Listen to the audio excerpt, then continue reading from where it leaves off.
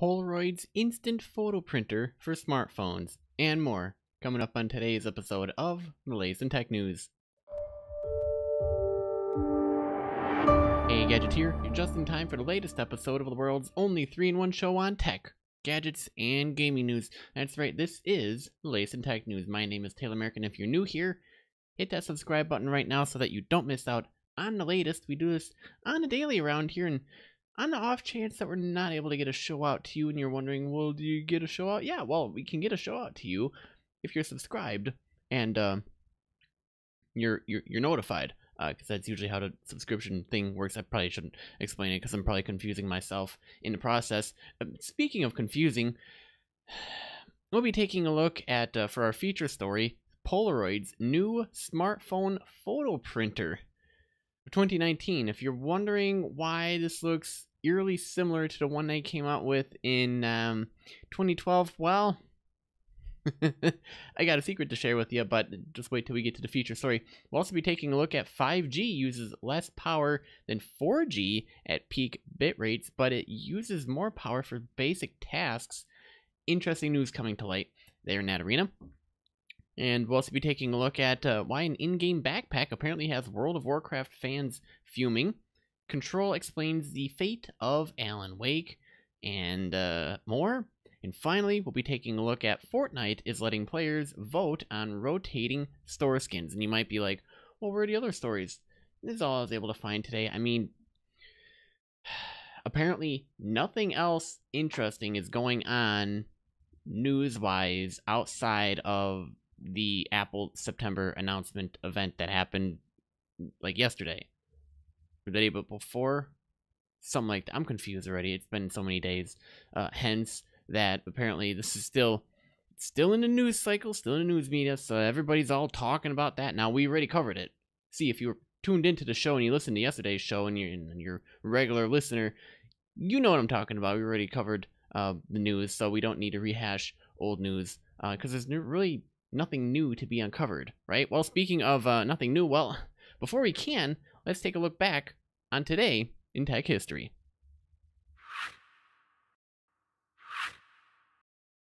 Alright, today is September 11th, 2019. On this day in 1985, the International Cometary Explorer passes through the gas tail of Comet P. Giacobini-Zinner. They have weird comet names. The first ever man-made object to pass through the tail of a comet, and I guarantee probably Guinness Book World Record there. Unbelievable. I mean, I survived, I collected data, it was cool, it was fun, but we haven't heard anything since. Like, land that sucker. It's 2019. Land that sucker on the comet, you know, do the harvesting, and then, you know, detach and then return back to Earth. That'd be cool. It'd be fun. It's 2019. For crying out loud. Anyways, I'm probably getting ahead of myself and turning into sci-fi mode. On this day in history, in 1940, the first public remote computerization was demonstrated. The first public demonstration of remote computation occurs during a meeting of the American Mathematical Society at Dartmouth College Bell Laboratories. Sorry, I gotta say it when I see it. Researcher George Stibitz set up a terminal that allowed conference attendees to perform remote calculations over telephone lines with Bell Labs' complex number calculator located in New York City. Stibitz had first tested a connection on September 9th, an event memorialized by a plaque in front of the McNutt Hall at Dartmouth College, and it turns out it went great. Telegraph terminal, good thing we don't use those anymore. That would have taken far too long for us to communicate via typewriter. Right? Am I right? With that out of the way, let's head on over to today's feature story. Oh, you guys are gonna love this one, or you're gonna hate it. One of the two. It's not my fault. It's just what came up on the news. Apparently, everybody's still going googly-eyed over Apple's announcements and all the new tech that came out of it. We already covered it on the show yesterday, and speculated on rumors many shows hence prior to that. So no need to beat a dead horse if indeed it is dead, but with that in mind, if you're interested in articles that we happen to cover on today's show, all you got to do is head on over to TechNewsGadget.net. We'll be taking a look at, well, Polaroid's new smartphone photo printer is the worst tech product of 2019 and 2012. This comes to us from Android Police, and it says, you know how a traditional photo lab works, right? You go into a red room with your film negatives and treat them with a developer, stopper, fixer, and clearing solutions until you get a visible, accurate result. Well, what if you want to develop and print a photo taken with your phone? Well, it's simple. Buy Polaroid's $130 optical scanner printer called the Polaroid Lab. That's right, this baby uses a bunch of lights and mirrors to bring an image on your phone's screen down to a box full of chemicals on top of Polaroid instant film. Now, if you love the aesthetic, it's really not all it's for, having the aesthetic of a Polaroid instant photo taking up wall space on your dorm room or bedroom or a bulky physical album or collage or whatever you wanted to do with it. This will do it for you because, let's be honest, it's 2019. We're probably a little bit beyond that, but scrapbooking nostalgia purposes is still in existence. But if that weren't enough for you, you can grab those photos and bring them back into your phone with a stunning augmented reality app called Polaroid Originals. It's said to work with iOS 11 and Android 7 Nugget devices from Samsung, Huawei, Google, and OnePlus. Now, if you're interested, the Polaroid Lab is expected to ship in October and will also be available in Europe for 130 euros and in the UK for 119 pounds. And they do have a page on it. It looks like PolaroidOriginals.com. But yeah, speaking of Polaroid Originals, you might be curious to know that this isn't some evolution of the original Massachusetts-based company that declared bankruptcy in 2001, nor the reformed Polaroid entity that went bust in 2008, although who knows if we were keeping tabs on this stuff back then, but the Dutch firm that picked up its brand identity and intellectual property in 2017. Prior to that, the company which has made the Polaroid Lab was known as the Impossible Project. Now, the Impossible Project was founded just after Polaroid announced its second bankruptcy and signaled the end of production for its film. In the following years, the project made its own film for use in Polaroid cameras, as well as apps and other products, some of which made their ways to crowdfunding campaigns. One of them was Instant Lab, and we got a little bit of a demonstration going on here, exactly how it works. In case you're wondering, why does this look familiar? Yep. These are the people that kickstarted a photo $189 scanner printer roughly 7 years ago in an attempt to perhaps save the Polaroid brands, and they're the same ones that brought the rights to plaster that said Polaroid brand on said scanner printer and sell it with a couple of tweaks for $59 less in 2019. I like how they wrap up this article. Add on the twice defeated corporate legacy of, well, you know who, and this whole thing could pass as an episode of The Walking Dead. What a world, what a roid. And they got photos with it, but yeah, gosh. I mean, who does the instant photo things anymore? You have a smartphone, for crying out loud. If you want to see it, it's right there on your phone. You don't need to get it developed. It's the main reason why the instant photo thing was cool, because you could take a picture and see it instantly. I was doing air quotes. If you're listening to the podcast, you totally missed it. Yeah, instant. Give it a couple of minutes. That I had to print it on film and spit it out and everything, which was impressive, definitely at that time. But you have to keep this in mind. You got to keep innovating, guys. And from a business standpoint and consumer standpoint, you always have to be innovating, because people will get bored of the stale old, same old, same old. So keep innovating. But they didn't, and smartphones came along. And then there's this great idea. You take a photo with your smartphone, you could see it instantly. Ooh, and further, you could share it with your friends and family and whoever else wanted to see it on photo instantly. And by instantly, I mean you tapped a button, instant. Mere milliseconds passed between the sending of, your phone to wherever it was going. And then came the advent of being able to post it on social networks. Wow, instant. And then came Instagram and ruined everything for everybody. No, I'm kidding. And then you have the option of Walgreens and Walmarts of the world, at least here in the United States, and other photo printing places where you could just send your photos if you want to get them printed up. And they took the photos right there online, in-app, whatever, printed them off, said, hey, you're ready to pick up, and off you went. So yeah, I don't really understand the attempt here. I guess this is a throwback at nostalgia's sake, but yeah. Well, I guess if you're interested, you got the links here. To go ahead and learn more or purchase or everything. What do you guys think? Are you excited? As you can tell, I'm not really excited. But yeah, this kind of explains the case in point for why the title was titled the way it was. The worst tech product of 2019. Although, if you find any tech products of 2019 that are worse than this gadget, be sure to let me know down in the comments. That'd be greatly appreciated. All right, moving on to some more tech news. Apparently, 5G uses less power than 4G at peak bit rates, but it's using more for basic tasks. Now, if you've been holding off on buying a 5G device because you're concerned about cellular power drain, don't fret. 5G devices are actually capable of delivering greater energy efficiency than 4G LTE models, according to a new study by the Signals Research Group. Though either 5G or 4G may consume less power depending on the bit rates and applications being used at any given moment.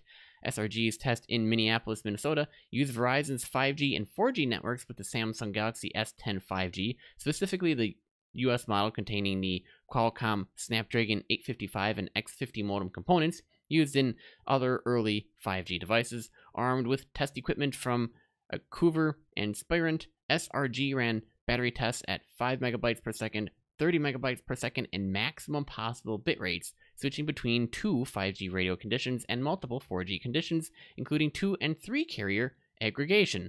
Now, the results were mixed, but generally positive for 5G devices. At maximum possible bit rates, which on Verizon's millimeter wave 5G network can be in a 1 gigabytes per second range, 5G could be meaningfully more energy efficient than LTE. That continued to be true for relatively modest 5G speeds compared with much faster LTE than is generally found in the US, but the tables turned when the network was constrained to lower bit rates where 4G was more energy efficient than 5G, presumably since 5G uses more power when it's on and needs to stay on longer to transmit the same amount of data. It's kind of interesting. In other words, early 5G chips are able to blast huge amount of data, say a really large file, with much greater power efficiency than a typical 4G, but suffer when they're forced to dribble data, say a typical web page with tons of small files, out at 4G-like speeds. Now, since early 5G devices can simultaneously connect to 4G and 5G, there's probably some software optimizations should be coming along the way to enable them to make better choices about where to transmit their data. So, yeah, it's definitely interesting. But yeah, who would have thought? I mean, I was always wondering, I was like, oh, I wonder if there's going to be a hang-up with 5G. Well, this is one of them. So if you're wondering, well, I need to rush out the phone and buy the 5G right now. Nope, don't do it. The phone that you have currently, and if you have to go out and get a phone this year, 4G, LTE, or whatever latest phones before the latest phones are going to work just fine. Give it a year or two, I'm thinking here, for 5G, just because it's still a little bit in the early stages. Overall, in general, obviously, that's why kind of a lot of carriers aren't exactly ready and equipped for it. And same could be said for the smartphone makers. But there's stuff in technology and things that need to be sorted out in the back end that us consumers have absolutely no idea about. Such as what we're talking about right now. So just keep in mind, it's going to be there. It might just take a little bit to catch up, but once it does catch up, you'll be benefiting from much faster upload and download speeds worldwide in general. All right, on to some gaming news. Why this article? Why an in-game backpack has World of Warcraft fans fuming? Oh, for crying out loud. If you are really interested in seeing this story and seeing my reaction to it as I unpack this story for you, head on over to youtube.com/TechNewsGadget. But apparently a bunch of people are upset. In World of Warcraft, one of the biggest sources of content is acquiring new gear for your character. Players can complete new content, search the world, run old raids, and craft gear, then spend hours in a transmogrification system to make sure that their hero looks as cool as possible. For many players, this means that sets like endgame raid gear are highly treasured. which kind of begging the question, why are fans upset over the addition of an in-game backpack? Well, this backpack, you see, is one of the rewards for the overhauled Recruit a Friend system. If players get their friends to play World of Warcraft and pay for a subscription, the player will earn exclusive rewards that include the aforementioned backpack, a plane mount, a two-seated camel mount, and other Desert Explorer-themed rewards. For the most part, this isn't surprising and mirrored rewards similar from past Recruit a Friend initiatives, but one item in particular has caused a significant amount of controversy, however, and that's this stinking backpack. See, right here on the screen, right here, that backpack, that one. Yeah, that one right there. World of Warcraft fans have wanted more character customization for years now. It's kind of been, beating a dead horse. The game struggles to give players as much creative freedom as competitors like Final Fantasy XIV. While there are countless ways to look like an epic hero or scheming villain, many players want more humble ways to express their individuality. More scars, the ability to wear glasses, more hairstyles, and of course, non-cape back items like backpacks. More customization options. One of the most popular changes in Battle for Azeroth was the ability for players to hide pieces of gear so that they could show off tattoos or a more streamlined look. People take character customization very seriously, and if you're like not really into that, but I guess more power to you, it's probably as far as you're gonna go for understanding this. But if you're a hardcore World of Warcraft player, well, this either is definitely something that is right up there with a guy having to redo the raids so that they're not boring when you're power leveling people up through them. I'm talking about your alts, not your friends. People just want a way to get a much requested piece of gear, but they're kind of frustrated that they have to recruit their friends now. Of course, fans have already realized that there's a way they can game the system by setting up new accounts and spending in-game gold or real money on game time. They can funnel the new rewards over to their main account. However, this has a really very real cost. Nearly 2 million gold worth of tokens, or in the neighborhood of $200. So, stupid backpack. Something that adds to the frustration is that there's already a profession that could find desert-themed cosmetics. Archaeology. Players are frustrated that despite a plausible in-game way to earn these rewards, they remain exclusive to, I guess, it being a paid-only item. Or, in this case, Recruit a Friend. It's not clear whether the backpack will remain alluringly behind the Recruit a Friend wall, or whether more non-cape back cosmetics will come to World of Warcraft in the future. For now, the fewer highlights a very real player concern. In a game like World of Warcraft, players should be able to express who they are through customization. Oh, it's just a stinking backpack, guys, for crying out loud. If you're gonna... You sound as bad as the kids whining about Fortnite. Oh, they took out this sword. Oh, they need to put this sword back in. Oh my god, the sword's OP. The mechs are OP now. The new gun that you guys brought back is OP. The vaulted item that you re-unvaulted is OP. Oh, why'd you have to bring the pistol? That was so bad. Oh, I hate that skin. Oh, for crying out loud. Here's my piece of advice to it. Play the stinking game. Quit whining about it. Or go find something else to do. Great suggestion in case in point. Go outside for a walk. You're too white. Okay? Eat a salad. Okay. I just made 2 movie references there in like the same sentence. If you can guess which movies I just quoted, let me know down in the comments section on YouTube or on Twitter. We are at TechNewsGadget. And if you're wondering why I didn't want to continue on, it's because there's nothing more I needed to say about it. Otherwise, I would have started digging myself a hole, and then you guys would have been like, well, he said blah, blah, blah. Anyways, Control finally went to explain the fate of Alan Wake. Now, for those of you wondering, at least those of you who weren't caught up in the hype that was Control, this new video game that has just come out not too long ago. It's more of a horror genre style game, so expect to get scared. For those of you following along, or at least familiar with Alan Wake, he's kind of has following in this game genre. But Remedy Entertainment's Control is perhaps the weirdest of the studio games so far, imagining a universe in which alternate dimensions intrude on our own, paranormal objects with weird powers are the norm, and a building with shifting rooms is an everyday workplace annoyance. It also does some work to link all past Remedy games together in one form or another, but none so much as Remedy's well-loved but sadly languishing supernatural horror story, Alan Wake. As it turns out, Control is filled with Alan Wake callbacks, but they go beyond just giving Remedy fans some Easter eggs. They also give clues as to what happened in that story since the release of the original game. They also recontextualize a lot of the events in Alan Wake, while also giving some clues as to how Alan's story might get continued in Control. Now, after Remedy released an image teasing post-release Control expansion, all of which but confirms an Alan Wake tie-in, mind you, it seems like bridging the two franchises even more is the studio's plan. Here's a rundown of every bit of Alan Wake's related info that's hidden in Control and what it might mean to the future of Remedy games.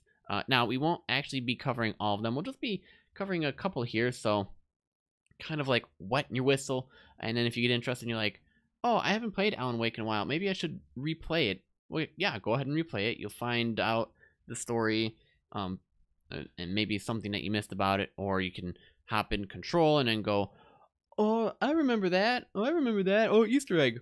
So, first off, Alan Wake's story was an altered world event. The Federal Bureau of Control specializes in investigating, containing, and covering up the existence of altered world events, or AWEs. Why does this remind me of Men in Black? I don't know. These are basically moments when other dimensions creep into our own with varying supernatural results. The document Bright Falls AWE found in Control show that the Bureau responded to the events of Alan Wake but arrived after the events of the game. During Alan Wake, Sheriff Sarah Breaker tells Wayne's literary agent Barry Wheeler to make some calls and give the code phrase Night Springs. Apparently, that was Sarah's way of notifying people close to the Bureau of what was happening, especially her father, Frank, who Control reveals to be a retired FBC agent. According to the FBC, Cauldron Lake, where the dark place resides in Alan Wake, and the place from which Alan's power to rewrite reality comes in from, is a threshold. These are locations where dimensions bleed together, and we see a few in Control. The documents say that the FBC has investigated Cauldron Lake more than once in the 1970s, and the years mentioned seem to line up with the other events. In Alan Wake, poet Thomas Zane discovered the Dark Presence, the game's antagonist, in the 1970s, and wrote the story that would lay the groundwork for Alan's arrival in Bright Falls. More on Zane later. Bureau also notes that Alan's power to rewrite reality was isolated to Bright Falls and limited in how long it lasted. But given the events of Alan Wake and the far-reaching effects of Zane and Alan's writing, especially with Alan showing up elsewhere in Alan Wake's American Nightmare, it seems like the Bureau doesn't understand quite how big a deal Bright Falls Threshold actually is. In the meantime, the Bureau left a monitoring station in Bright Falls to watch for additional AWE activity. That might be the group that Barry notifies with the Night Springs code word. The list Sheriff Breaker gives him to call includes a number of people in the town. Oh, and then there's also this little Easter egg. Alan, I guess, was a prime candidate for FBC director. You see, the FBC has quite a bit of information on Alan as a person, tracking his movement and capabilities, specifically his ability to shape reality through his writing. The Bureau never found Alan. However, we know from the events of Alan Wake that he gave himself to the dark place in exchange for his wife, Alice. The Bureau seems to think that Alan is a person with paranatural abilities, someone who can control objects of power and altered items. According to the other documents, they have on file his potential as a prime candidate for a new director, just like Jesse and Dylan Faden. Interesting. While I'm not going to really go into the Easter eggs that much more, if you are interested in wanting to read about the rest of it and you're into the whole sci-fi supernatural genre horror story, Alan Wake and Control, I'll leave that for you to go ahead and research into. The link to this article will be over at TechNewsGadget.net. And finally, Fortnite is letting players vote on rotating store skins. And also, in case you're wondering, Greasy Grove and Moisty Mire are also back, in part. With all the trouble surrounding Brute and Turbo building changes, players have often felt their voices aren't being heard. Well, they are, just for crying out loud. Quit whining. Jeez, Epic Games has gone some way to reverse some of the issues by introducing updates to bring more balance to the game, but its latest update, 10.3, could do more to repair relations with the community by giving them more choice over what items come to its store. As part of the multi-platform update, Epic has introduced a new feature called Community Choice. It gives players the power to vote for what comes back to a new item shop slot. The company says it'll provide a choice of content, namely skins, that players can vote once a day for to return. Now, because Epic offers Fortnite Battle Royale mode as a free download, that company obviously recoups its production costs via virtual items in its in-game store. Duh.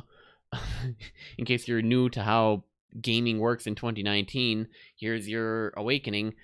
Welcome. We wear shirts here. What movie's that from? I'm watching too much pop culture. I gotta stop. Skins, emotes, and weapon wraps form the bulk of the game's revenue, but some items only appear in the store for 24 hours before disappearing for an unknown and very wildly random amount of time. The idea seems to be that if you offer players a choice over what comes back to the game, that they might be more likely to buy it. Well, obviously, I think they're just figuring out the best way to implement this. That isn't the only big change in today's update in Fortnite, though. In keeping with Season 10's Rift Zone theme, Epic has brought back two of Fortnite's most beloved locations, at least in part, Moisty Mire and Greasy Grove. In Greasy Grove, gone is Durr Burger, in case you're wondering, replaced with a taco store that somehow facilitates the dropping of spicy tacos from the sky. Good thing this wasn't Taco Tuesday. They offer 10 health points when eaten and a 40% increase in speed, granting players rotational movement heavily lacking in Season 10. While in Greasy Zone, gamers are also encouraged to dance, making them invulnerable to damage while they regenerate health at 20 points per second. Moisty Mire isn't back completely, though. It's been merged with Paradise Palms to create Moisty Palms.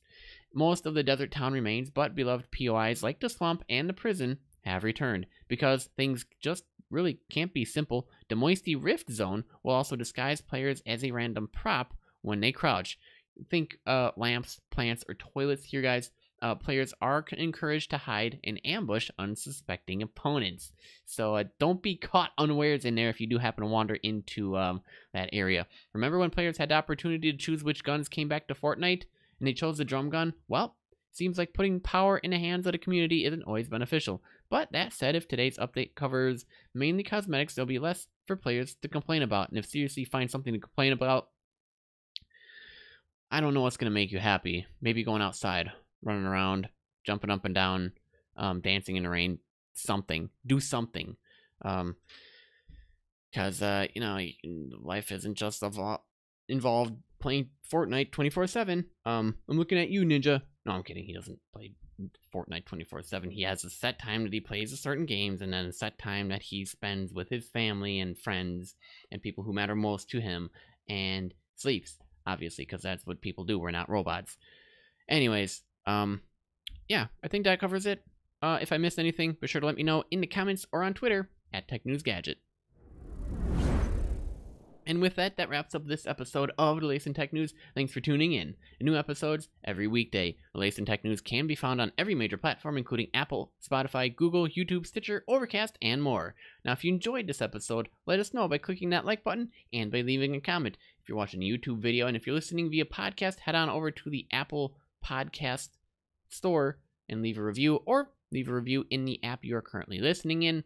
And be sure to double check that you're subscribed so that you don't miss the next episode. And as always, be sure to share this with a friend. I'm your host, Taylor Merrick, and remember, for the latest in tech, gadget, and gaming news, visit TechNewsGadget.net. Pretty much keep being awesome, guys, and I'll see you on the flip side.